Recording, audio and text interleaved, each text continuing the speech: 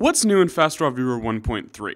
If you've watched our previous videos or already used FastRawViewer, you're probably familiar with most of its tools and features. Now, we're going to very quickly show you the most important tools and features that were added in FastRawViewer version 1.3. The major changes are grid view mode and select-deselect operations, operations with multiple files, undo, reversing file operations, highlight inspection mode, sharpening for display. You can create two presets for sharpening by choosing the radius and amount of sharpening. Contrast curve modes, one of 4 standard colorimetric tone curves or variable contrast tone curves. And also, the speed of FastRawViewer 1.3 on modern computers is 10 to 20% higher than for previous versions. Now, when you launch FastRawViewer, it will, by default, start in grid mode. This means that when you plug in a memory card or open a folder from your hard drive, the main window will display a grid of thumbnails of the RAW and JPEG images that are contained in the current folder. Grid mode is meant for quick preliminary browsing and allows one to perform operations with multiple files. So, in grid mode, you can browse images, you can switch on the raw histogram and statistics for better evaluation, select and deselect images, and perform labeling, rating, copy, and move operations, as well as run external programs on a group of selected files. Images in the grid can be filtered by rating and label. Press this small funnel icon. For a quick but still reliable evaluation of raw images, even in grid mode, FastRawViewer will, for every raw image presented in grid mode, allow you to see the raw histogram, the raw exposure statistics, and detailed EXIF data. To activate and toggle the display of these data, you have to press this small graph icon at the top right corner of the grid panel, or using the corresponding keyboard shortcuts, Shift-G, or using the menu. Of course, these panels should be opened beforehand. To select-deselect an image from the grid, Command and Control-click on the image's preview panel, or set a checkmark in the checkbox in the upper right-hand corner of the preview thumbnail. The checkbox appears for the files that are currently unmarked when you hover a mouse over its preview. The checkbox is permanently visible for those files that are already marked. Or, you can select-deselect an image through the Actions and menu, Select Batch, or using the corresponding keyboard shortcuts. You can also select a consecutive group of images. All you have to do is choose the first image in the group by Command-Control-clicking on its thumbnail or using a keyboard shortcut, and the last image by Shift-clicking on its thumbnail. If the first file in the group was not chosen, then the group starts in the first file in the folder. You can invert the selection that was made using a keyboard shortcut, Command-Control-I by default, or through Menu, Select Batch, Invert Selection.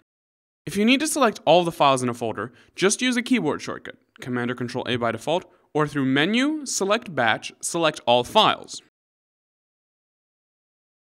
The selection can be saved to the file or loaded from a file.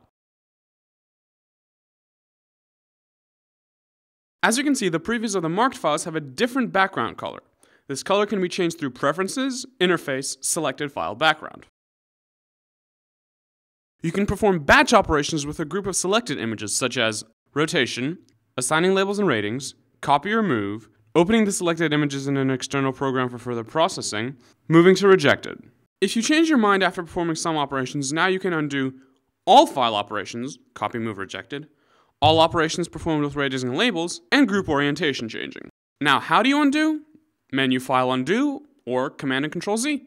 By the default setting, the depth of the undo history is 50 steps, and the undo history is cleared when the folder that is being looked at is changed. These default settings can be changed in the Preferences, Copy, Move, Reject. You can tune the grid view features and appearance. As usual, this is accessible through the gear icon. You can switch to single file view at any time by double-clicking on any image from the grid or pressing the G key. Toggling the G key allows you to switch between grid view and single file view mode. By the way, you can perform all selection and batch operations using the film strip the same way you can with a grid. The File Context menu, right-click, is available both in grid and film strip view. That was about browsing and working with multiple files. We've also added a couple of very useful tools for evaluating raw images. From the very beginning, FastRawViewer offered a tool to evaluate shadows based on raw data, Shadow Boost. Now, we've added another raw-based tool, this one to evaluate the highlights, Highlights Inspection. Incidentally, when culling with RAW, images that are underexposed may look better. More contrast, more saturation, they look more attractive. This is an especially pressing problem when shooting in ETTR, which is why I recommend culling based on the raw histogram and exposure statistics, not the look of the image. Using the highlights inspection, one can reliably evaluate if there is enough detail in the highlights and if it is worth it to try and recover these highlights. It can be accessed through the bottom bar, or using a keyboard shortcut, by default it's Shift-H, or through the menu. The same as with the shadow boost amount, the highlights inspection can also be tuned and controlled through the Preferences, Image Display, Highlight Inspection section.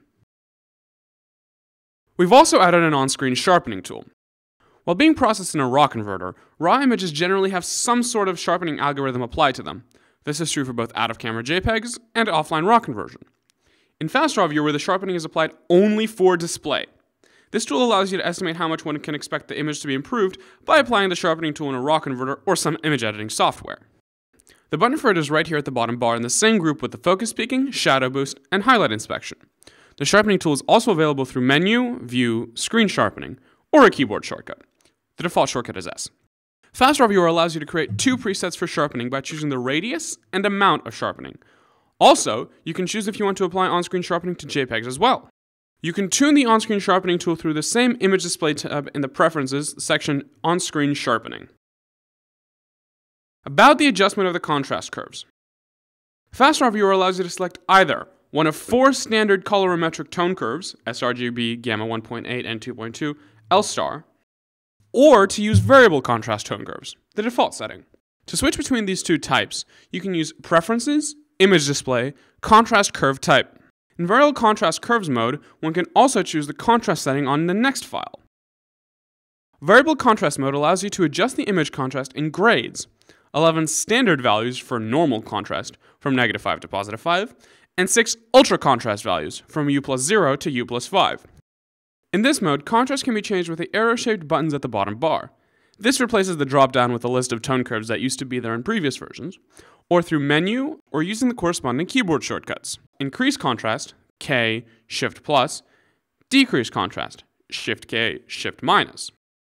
You can now also save variable contrast curve adjustment to decrease time spent during the conversion stage. To record variable contrast curve adjustment into an XMP sidecar file format that is acknowledged by Adobe converters, turn on Preferences, XMP, write Adobe-compatible contrast blacks into XMP file. You can read in detail about all of FastRawViewer's tools and features that were mentioned, as well as not mentioned in this video, in the manual, which is included in the FastRawViewer distributive, and also available on FastRawViewer's website for reading and for download in PDF format. Also useful are the quick start tips, which always pop up upon the first launch of FastRawViewer, and are also always available through Menu, Help, Usage Tips, or in PDF format at the FastRawViewer website. As per the increased speed of performance, please check it for yourself. Just download a 30-day fully functional trial version of FastRawViewer 1.3 and give it a try. As always, we appreciate your feedback, comments, and suggestions. If you have any, please send us an email or join our forum, and we will do our best to meet your expectations.